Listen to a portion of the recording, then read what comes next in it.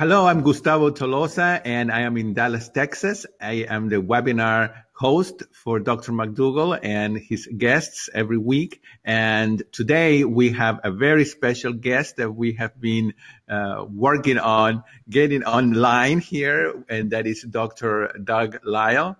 And Dr. Doug Lisle is the psychologist for the McDougall program, and he also works at True North Health Center. And it's always a privilege to interview him and to have him as a guest. And you all know his book, The Pleasure Trap. And I just wanted to say a few words today about the trip to Hawaii last week. And it was amazing. You can see a little bit of my redness in my face. It was great food, great company. I highly recommend that you try it next time. I don't know when the next time is going to be. I met a lot of lovely people, and it's just a great way to get connected and to get support in order to be successful. I also want to mention that tomorrow is the beginning of the weekend of the Advanced Study Weekend. And as I'm waiting for everybody to log in, I will show you the screen so that you all can see. I think there's still time for you to register, and you can see the website here. This is the next 10-day program, and you can go to drmcdougall.com and sign up for it. It's on March 3rd, as you can see here, and then there's 3 more after that. And the Advanced Study Weekend, it's right here, and I don't think it's sold. It may be sold out, but maybe there is still some room. It's a very great conference to attend, amazing guests, so I definitely recommend that. And I would like to welcome Dr. Lisle. Now you are on screen. How are you doing today from California? Very good. Good to see you, Gustavo. Nice to see you, and I know I'm going to see you this weekend. I'm excited as usual, and I'm going to see you the following weekend also, because that's the test. Is that the Healthy Taste of Sacramento, right? Yeah. Yeah, and you will be there, and Dr. McDougall will be there. If anybody lives in the Sacramento area or in Sacramento, I highly recommend that you attend. It's going to be Dr. McDougall, Mary McDougall, his son, Craig McDougall, then you're going to be there, Chef AJ, 2 other chefs, and I think there are a few other doctors. I'll try to show you everybody the website later on as we finish. So, Dr. Lisle, I have some questions that people have submitted. Sure. I was just wondering, if you don't mind, would you tell me what is one of the most common questions that you get from people, whether it is in a group setting when you do the 10-day program or in private sessions when they're trying to, get used to the plant-based way of eating? I mean, do you see a pattern of something that most people ask or struggle with during that transition? Yeah, I think the most common mistake that I see where people are lost is a lot of people that get into this arena have a notion that healthy eating means salad and steamed vegetables and fruit, and they're sort of not sure what else. And as a result, a lot of them will think that they're being a good kid by having a big salad at lunch, for example. And they don't understand that the center of a healthy diet is starches. And I like to add something to this that sometimes helps people see something more clearly, and that is that the starches need to be wet. The starch, dry starch is like bread. And so that greatly increases the calorie density because we pull the water out of the food. The starches should be wet. So oatmeal is wet, and corn on the cob is wet, and a baked potato is wet, and rice is wet. Even pasta, which is more concentrated than a purely natural starch, is wet, and therefore it's only half the calorie density of bread, which is essentially the same chemical. And so this is the biggest mistake that people are making, is that they don't understand that starch is the center of what it is that you're going to be eating that's going to be healthy.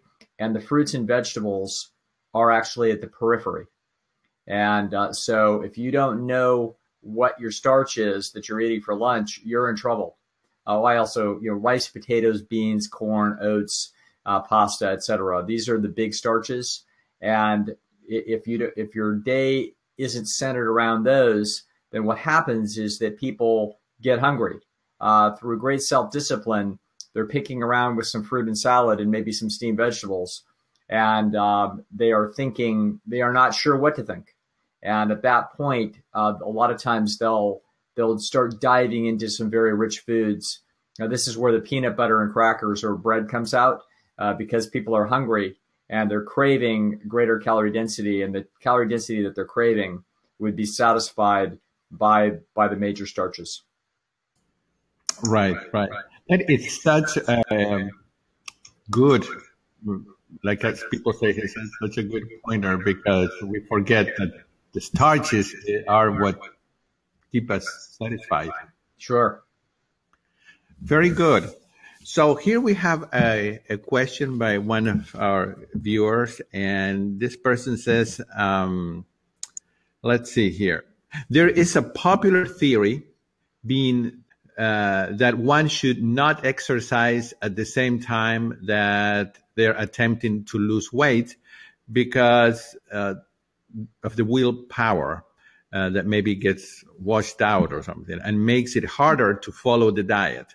What are your thoughts on this? Yeah, that's very interesting. I understand what they're trying to say, and what they're trying to say is this, and that is that the concepts modern thinking about willpower is that you only have so much ability to change so many things in your life, and that if you add exercise to the pile, then you're going to not do as good a job on your diet. Turns out this is not likely to be the case. That exercise is actually the one thing that you can add into your life that actually generally improves your willpower across the board. And we're not sure why this is. There's some speculation as to why that might be true, but definitely that is incorrect, at least at this point in the game. There's no empirical support for the idea that adding exercise is going to reduce your willpower in general. Actually, quite the opposite. So it's a good idea to, if you're trying to lose weight, incidentally, you don't exercise calories off. That's not the point. The point is that you will feel better. There's a possibility that by exercising, you get better at kicking glycogen out of your liver, essentially because you put demands on the system as you go through the exercise process. And so as a result of that, it could be that the increased ability at mobilizing glycogen may actually improve willpower generally, so that when you actually need support, when you're kind of burned out and tired, you are able to mobilize glycogen more effectively, and therefore support your blood sugar levels in the brain. So this is speculative. It's interesting. We're not sure about what the truth is, but one thing is for sure, and that is that adding a moderate exercise program into your life is not going to reduce your willpower in general. It's going to support it. Can you say a few words about what is glycogen? Glycogen, this is basically the sugar that is stored in your liver when you eat. So if you eat a baked potato, you don't burn up the calories of that baked potato right away. What will happen is that some of that glycogen or sugar will be stored in your liver and also in your muscles. So this is generally kind of like a gas tank that your body lives on. And this is what happens when you go without food for about a day, or you go on an all-protein Atkins-style diet. You will lose that glycogen. You'll burn through that glycogen in about a day, and then you'll go into ketosis, which is where you start burning fats. So this is glycogen is what it is that your life is designed to run on, basically. Right, right. Okay, very good. Yeah, and Dr. McDougall talked a lot about ketosis the last couple of times, and I really encourage people to watch those two webinars. So, with going on with the same topic of exercise, here's another question. I want to exercise more, but my motivational triad seems to point me in the direction of the sofa. It feels good to rest. There's no sweat involved and my energy is conserved. How do you get around this way of thinking to enjoy the wonderful health benefits of an active lifestyle? Well, I can say that I actually went through this to be a little bit revealing. I went through this with Chef AJ a few years back. So Chef AJ and I had very good discussions about diet and health and weight loss and everything else. And I was explaining to her that exercise is a very useful and important component, not to burn calories in weight loss. That's not the point, but to actually just feel better generally. It improves your mood. It's actually a lot of bodily systems and mental systems are essentially needing that sort of stress. If you don't stress the system to some regard in the way that it was designed to be stressed, there will be subtle compromises. This is very much akin to osteoporosis, for example.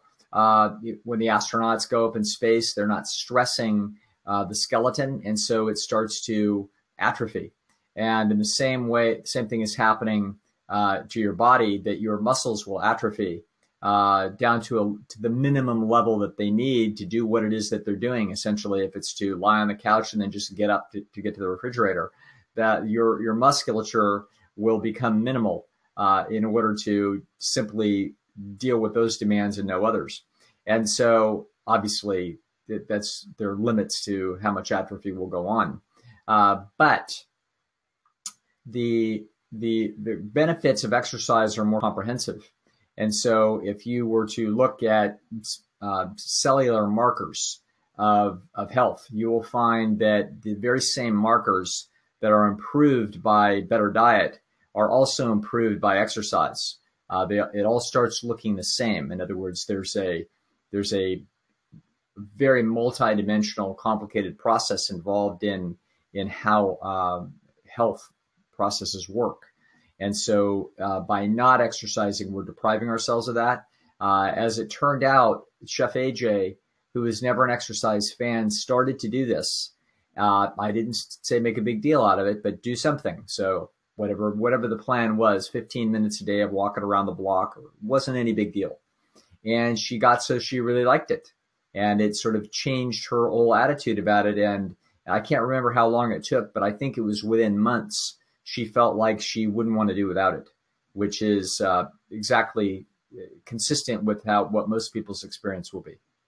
Dr. Lisle, someone was saying how long it takes to deplete the glycogen storages. I think I heard once Dr. McDougall saying that it may take 2 or 3 days. Is that right? Or is it pretty much you can burn it all in 1 day?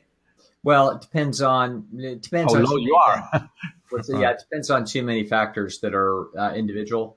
So it depends upon how much starch you've loaded up on in the 24 hours as you go into the situation. It depends upon what it is that you're doing during the time when you knock out all possible glycogen inputs to your diet. So typically, we will see people start to move into ketosis after about 24 hours of fasting. That would be normal. The fact that people could still have a little bit of glycogen hanging around longer than that would be no surprise, and that would just be part of normal individual variation. Right. Okay. Very good. Sue is asking, why do you think some people are so hostile to vegan diets? Well, people are hostile to things where they feel like they're threatened.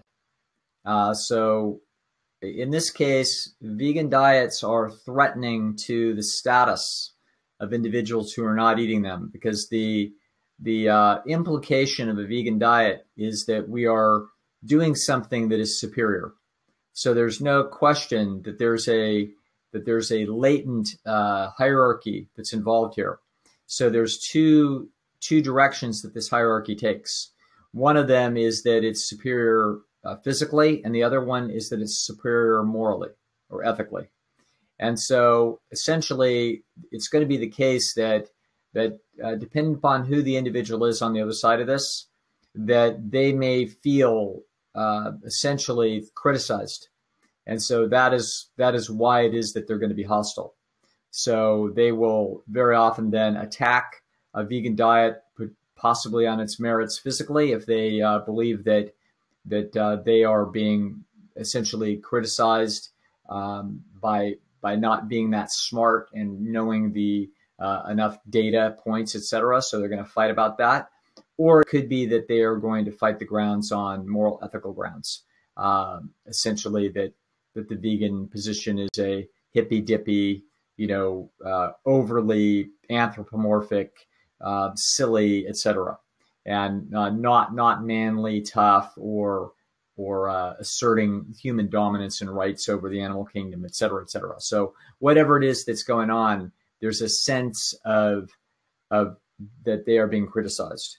And that's why actually my lecture on getting along without going along is all about trying to sand the edges off of the implied criticism that comes when we are doing things in a way that require more self-discipline and intelligence than the people around us. We want to be very smooth about this, because my goal is to actually execute this behavior myself and minimize all social pressure around it. My goal is to not transport this information in new people's heads. So I'm not trying to proselytize this in any way in my own private life. The fact that I do speaking and educating on this topic to people who are coming to us for the information and are asking us is an entirely different question. So the roles there are now clearly defined, that I'm an educator and someone is seeking information. At that point, I'll talk all day about these issues. But when it comes to people that are not asking, then I'm not trying to do anything to make them uncomfortable. In fact, I'm going to try to go out of my way to see to it that they're as comfortable as possible. Right. I totally agreed. I've at the beginning, when you switch to eating right and losing weight, you're so excited to talk to everyone. You want to save the world. And Sure. then you realize that not everybody's interested in being saved. So it's a learning curve. I see AJ here saying that she walks mainly 90 minutes a day. Then she takes a spin class for 75 minutes 3 times a week. Yeah. And then do 2 or 3 yin yoga classes for 90 minutes. So anyway, I want to point out that is a revolution compared to what was going on 5 years ago. And not only was it a revolution, there was considerable resistance to the whole idea. And so clearly what we're watching is someone who discovered how good it felt to exercise and be in really good condition. And then AJ being AJ, there's no middle ground. No. I just exercise 4 times as much as I am. Very good. Well, thank you, AJ. I appreciate you being here and being such a powerful example to all of us. And Dr. Lisle, tell us a little bit about salt. Salt is an interesting one, and it's one that I'm not that knowledgeable of, but I'll tell you a few things that are being debated. This is one of those debates where Alan Goldham and Dr. McDougall are going to snarl at each other a little bit. Obviously, they agree on almost everything, but this is one of these little points of contention. And so whenever I hate to put Jeff Novick in the middle of this because I'm not going to put him in the middle. So nobody call up Jeff and ask him what he thinks. So he wants to. He's really good friends with both of these guys, as am I. I understand their perspectives, I believe. And that is that Alan would say, listen, there's no sodium in nature where people were pouring it on their food. They would get their food, they would get their sodium from natural situations. They would get it in low amounts. That would probably be about 500 milligrams a day, et cetera. And that's what we should be doing. So that's what the food at True North is like. And it's bland, folks. I can testify to that. Yeah, yes, you can testify. Okay, now, yes. the McDougall program, I'm not sure how this is, but it seems like the food has more salt in it. I think it does. It's still very low sodium. And so in both cases, both a McDougall diet, which has some sodium in it or allows some sodium, Jeff, a long time ago, said that the right eyeball estimate would be that when you're looking at processed foods, 1 milligram per calorie. So in that way, that a person shouldn't be eating probably more than 1,000 milligrams a day of sodium, because they would get a little bit from their natural food. And then if they got 1 calorie or 1 milligram per calorie from any processed foods that they're eating, they would probably be on a diet of less than 2,000 milligrams a day, which is outstanding. Typical American, I think, eats about 5,000 milligrams a day of sodium. Now, so what's the real issue?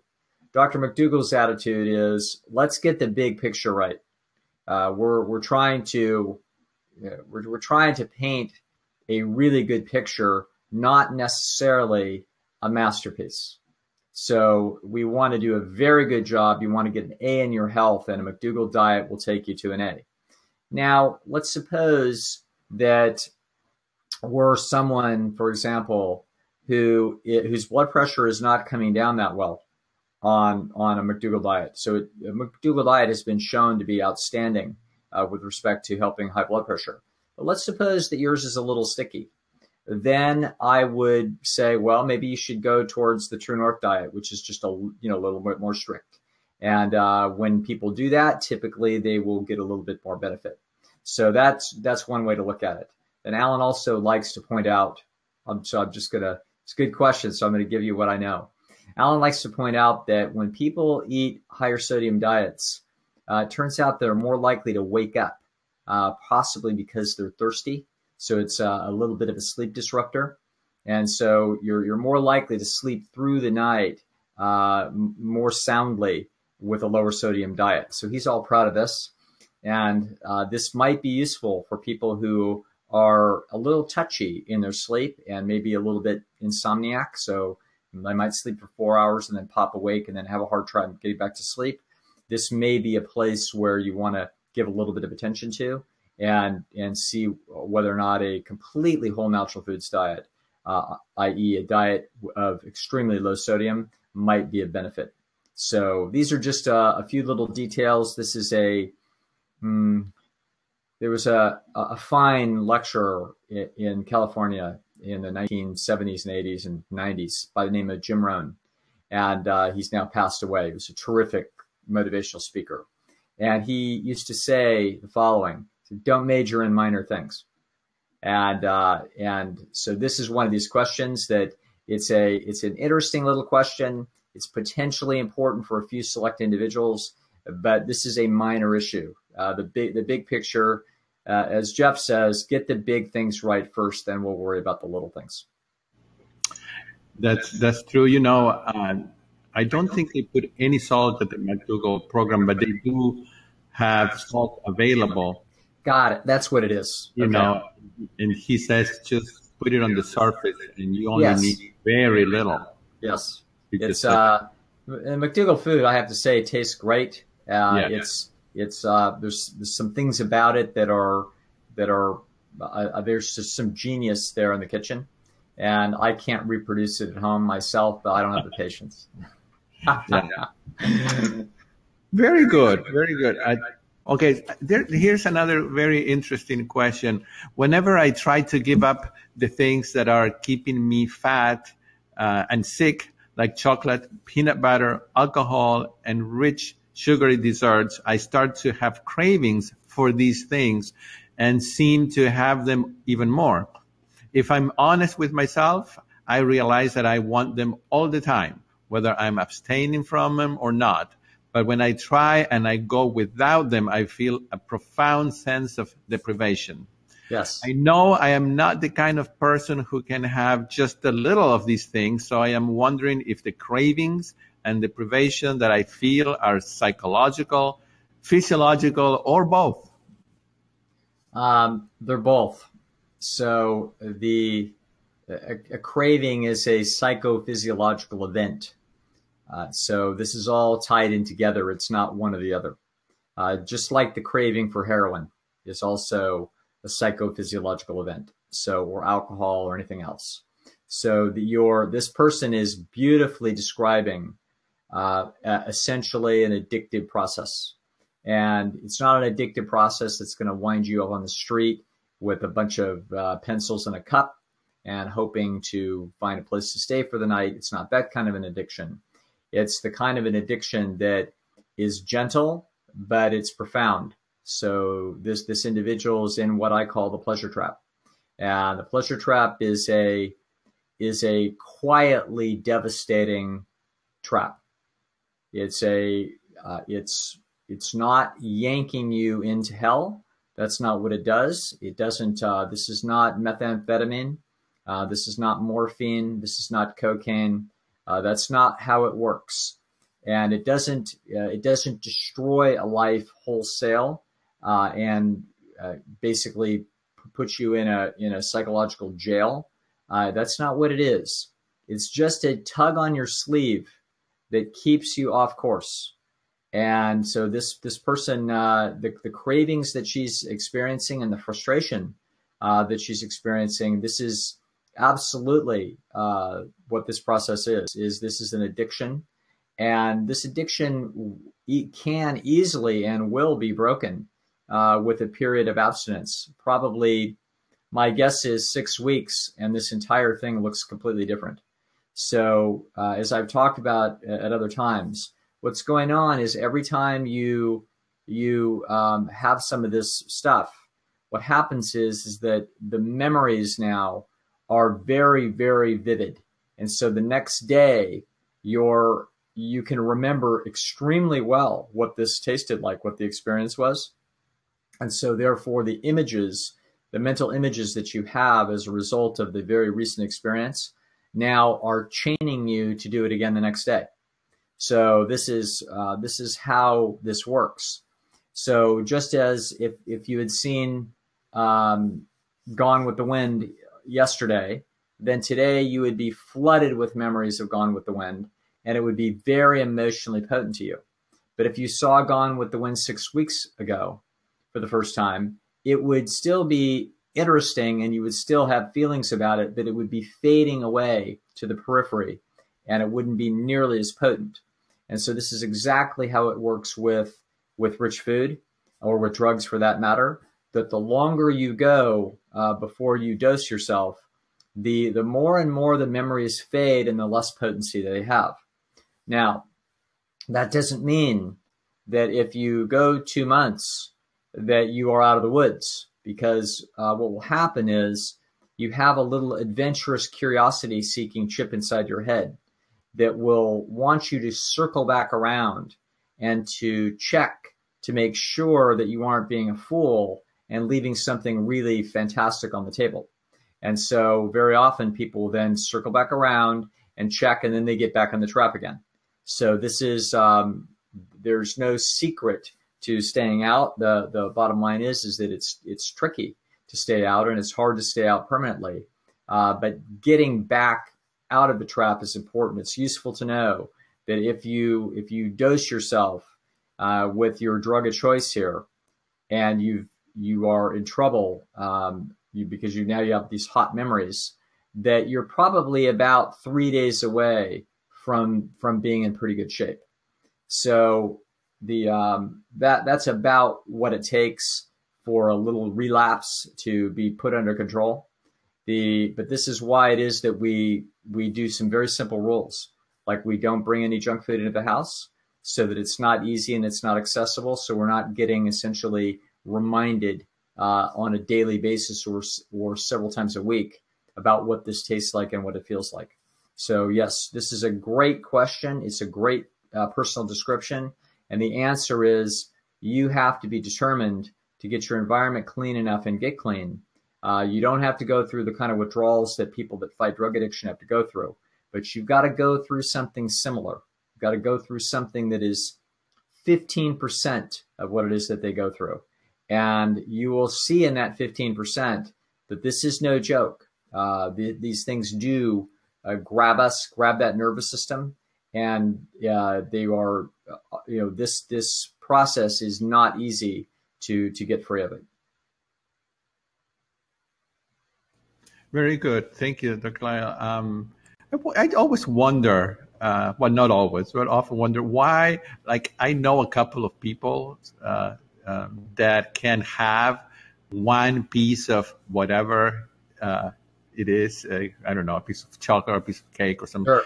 And it can be little and that's fine. And they don't want any more. Yes. And then, that's not me, of course. And is that something that is innate? Why or is there even an explanation? Oh, I believe that that's innate. I don't think that there's any question about that. So there's tremendous evidence about the individual differences in reactivity to different chemicals, whether those chemicals are artificial drugs or whether or not it's food. There's huge differences, and there's huge differences in sort of how hot that motivation gets lit with respect to all kinds of different stimuli. And so, yes, that's just a natural individual difference between people. And so that's the people that are there cannot imagine what it's like to be an out of control racehorse going through a box of See's candy. It's just not in them. So they will never understand us, but us, we do understand. Okay, here's another interesting question. One that I don't hear often, and I would like to be asking, but it says, what is the best way to gain weight? Yes. The best way to gain weight is exactly the opposite of the best way to lose it. So the best way, well, actually not quite, because usually when people are losing weight, we're trying to get them out of oil, and we're trying to get them out of white bread and animal food. I see outside of all the high fat, high processed food. The best way to gain weight is actually to have processed healthy food in the diet. And so processed healthy food, an example of that would be whole grain pasta. So that would be an example of that. Other things would be nuts and seeds. That would be another thing. A very good healthy bread, Ezekiel bread, for example. These are ways that we process foods in order to increase the overall calorie density, and that'll have people have their weight creep up if they're very thin. Incidentally, not necessarily that easily, because of the individual differences. Sometimes people are naturally very thin, and it's not that easy for them to gain very much weight. So if you have somebody that's 100 pounds and they're eating a very clean diet, if they eat a diet that's a lot richer, you might see them slowly gain 5 pounds, and that may be all that happens. And so sometimes, the genes are having an enormous influence on the what we call the reaction range of what can happen to a person's weight. Right. I see a lot of, I see some people that have questions that may be a little more specific, and I do want to take time to remind everybody, Dr. Lisle can actually coach you or help you online or by a phone call. If I'm right, is that correct? Yes, they Sure. can contact you at drdouglisle@yahoo.com. Is that it? Sure. Yes. Or go to your website at Esteem Dynamics. Yes. I highly recommend everybody. I highly recommend half an hour with Dr. Lisle. It's invaluable. We have a question here about night eating, which is something that I sometimes, if I have cravings, because like you said earlier, maybe one day I just didn't eat enough starches. If I have cravings, it's for some reason, it's always at night. Yes. So, but I'm sure to keep very sweet potatoes or something that I can actually eat that is healthy. Any advice on how to curtail nighttime eating? I eat enough during the day, including enough starch, but I just can't stop eating from the time I finish dinner until I go to bed. It's healthy food like fruit, veggies, and starch, but way more than I need, and it makes me feel uncomfortable, not to mention I can't lose weight. Yes, I would say this. There's more than one thing to say about this, and that is that if you eat a bunch at night, you're just going to eat less the next morning. So it's going to all come out on the wash. However, it's also characteristic of our species to actually be night eaters, interestingly enough. So when we have studied hunter-gatherer tribes around the world, there's about 175 of them. We find that they have the almost identical rhythm, no matter where it is that they're on the planet, and that is that they're essentially eating raw foods during the day that they can pick and eat, and then at nighttime they're bringing if men have hunted successfully and there's meat, and the women have been digging for tubers or root vegetables or other starchy products. They're bringing all those together at the end of the day and they're cooking. And so the vast majority of calories for human beings are eaten in the evening. So I don't know if we have downright evolutionary biology for this, but we certainly have a rhythmic pattern of how human beings go about their business that is consistent with this. So it doesn't surprise me. I'm the same way. I will eat most of my calories, from 5 p.m. on.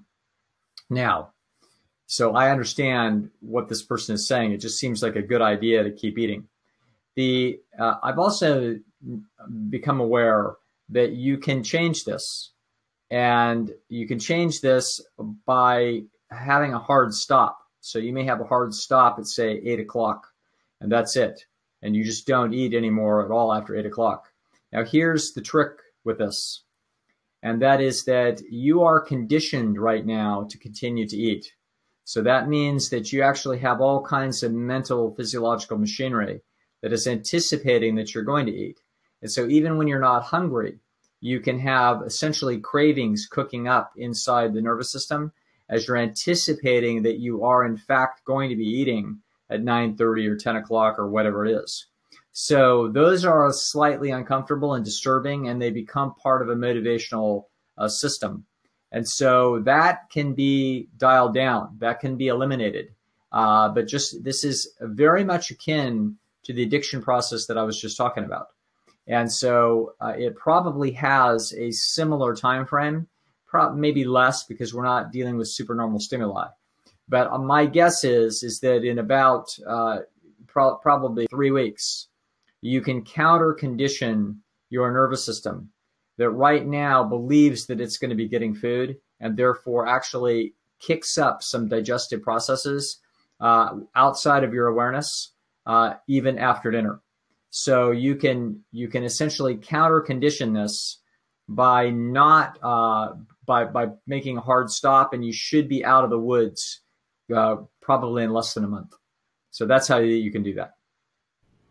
All right. Very good. Thank you.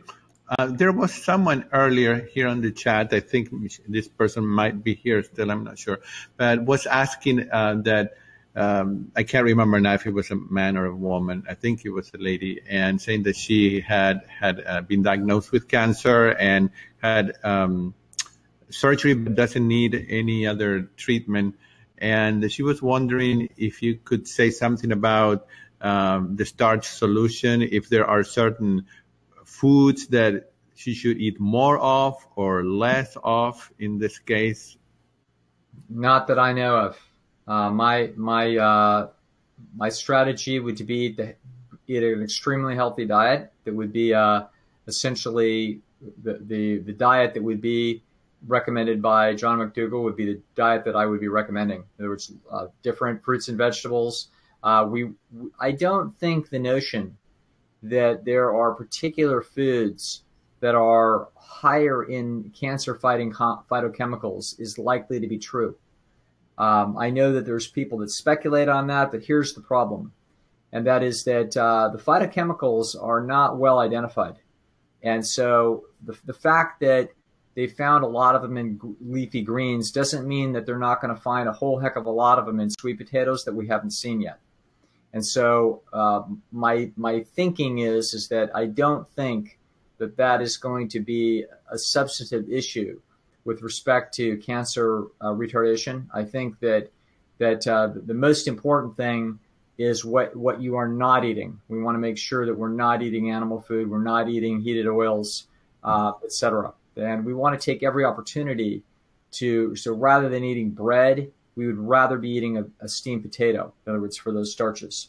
So we want to be eating things as natural as possible so that we're getting the chemistry that our natural history was designed on.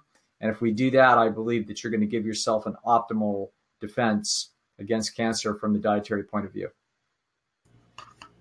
Dr. Lisle, do you, I think I've heard Dr. McDougall talk about how nuts come in a shell for a reason. Nowadays, we can go to the store and buy a can and open it and just eat the whole thing. Right. And in the older times, you have to, crack each one, and it take you 2 hours maybe to have a little bag.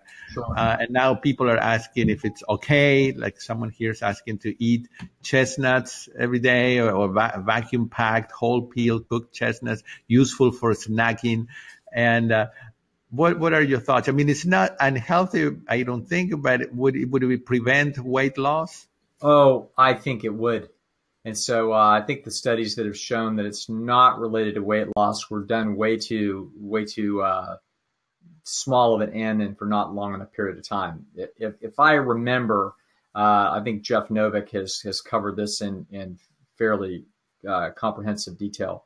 Yeah, nuts are a high-fat food, and so they're not a food that our ancestors would have had 365-day-a-year access to, particularly not in large amounts. Are they healthy biochemically? Sure they are. Is it something that it's one of the first places I would look in a really healthy diet? If a person is 10 or 15 or 20% overweight, but they're eating a fair amount of nuts, that would be a place where I would be looking to cut it down. So yeah, they're certainly suspicious in the fact that they're 2,500 calories a pound, and they are the richest foods in nature, period. There is no other natural food that matches nuts and seeds. They're basically the same. And so, yes, that they should be used in moderation. Right.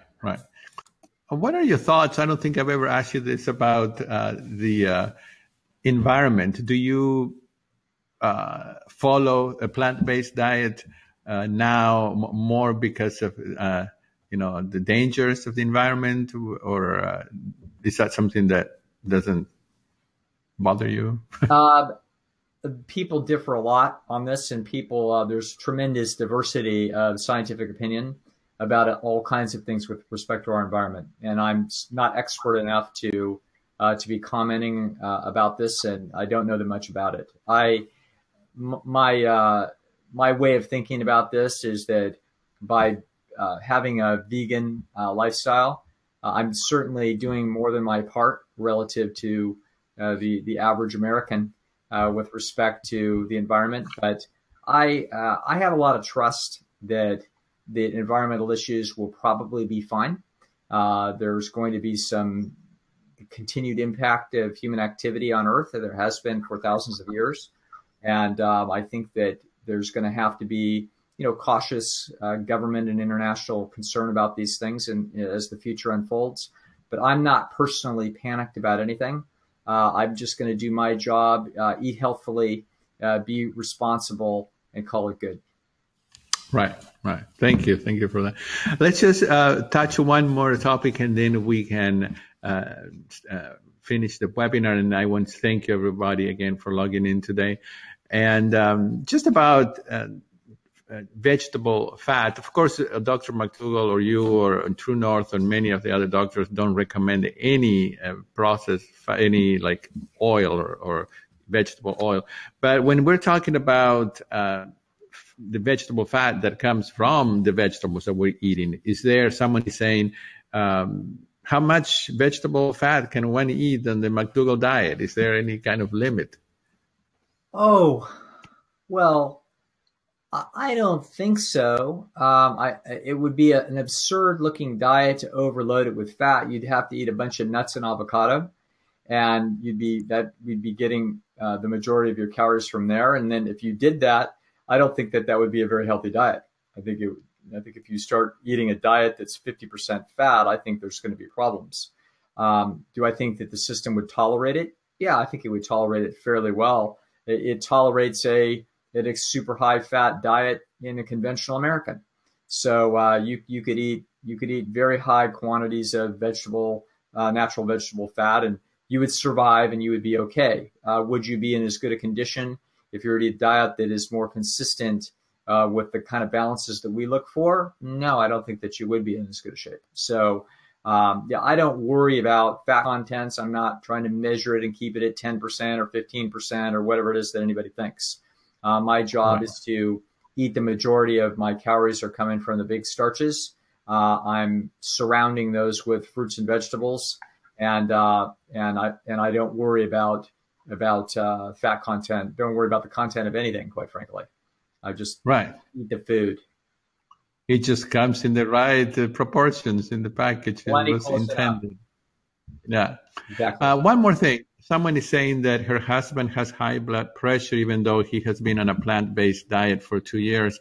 Yes. Now, it's hard to know unless, of course, we knew exactly what that person eats on a daily basis. Do you have any ideas of why or what foods this person who is on a plant-based diet might be eating that keeps the blood pressure high? I would tell them to eat a pure diet. In other words, nothing other than essentially cooked tubers, rice, beans, potatoes, steamed vegetables, and fruit, and call it a day. And no sauces, nothing out of a can, no processed anything, no bread, no earth balance spread, no peanut butter, nothing. In other words, let's just see what happens. And so we do that for 30 days, i.e. a diet really close to our natural history that probably has 300 to 500 milligrams of sodium a day. And we see what 30 days of that does, okay? If 30 days of that does not bring the blood pressure substantially down, then I would write to me, and I will tell you what you do from there. But first we do that, because that is the first suggestion, not the only, but the number one likelihood is that the kidneys are not keeping up with the sodium demand. And even though the person could be on a very healthy diet, they could have sufficiently reduced kidney function that they just can't handle even 2,000 milligrams a day. So they may have to head for 500. And at that point, if that helps, the whole body gets caught up. They diurese down. They lose a few pounds of water. Takes a tremendous amount of pressure off the cardiopulmonary system. And we wind up with much lower blood pressure. So it's not the only cause, it's just the most likely one. And so if that doesn't work, write to me, Dr. Doug Lisle at yahoo.com, and I'll send you information to go from there. All right. Very good. Well, thank you so much, Dr. Lisle. Really appreciate it. I know everybody here is super appreciative and excited for your time. And before we leave, if you have to leave, please feel free. I just want to take a minute and show the healthy taste of Sacramento, so the people that may be wanting to attend the taste events, and it's called healthytasteonline.com. And even though the event is sold out, I think, it's sold out, you can still get the online version available, and so you can watch it from the comfort of your own home. And I know you, like I said earlier, I know you will be there, and I will be there as well. Okay, here we are. All right. Well, thank you again, Dr. Lisle. Yes. And next week, I will be back with Dr. McDougall talking about diabetes. This is going to be a very, very good webinar. I suggest everybody goes to his website and read the newsletter that he wrote about diabetes. I think it's one of the most brilliant articles that he has written, and it needs to be read by everyone. And next week, he's going to be talking about that and hopefully taking questions. So I will see you in a couple of days, Dr. Lisle, in Santa Rosa. And maybe I'll see some of you that are planning to attend the Advanced Study Weekend. All right. Well, thank you and goodbye. Very good. Bye. Bye-bye.